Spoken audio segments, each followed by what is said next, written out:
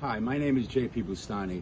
I started coming down to Costa Rica in the late 1970s when my roommate from college invited me to come down for a Christmas break. I did, jumped at the chance, fell in love with the country immediately, but I also fell in love with the people more than the country itself. When I started having a family, I wanted to bring down my kids to show them my love for Costa Rica and the beauty. Also, we wanted to give back to the communities that I was involved in. That was very important for us to give back to the children and to the families that we got to know over the years. I'm also very honored and fortunate to be associated with Marina Flamingo. They will change the landscape of this area for the better.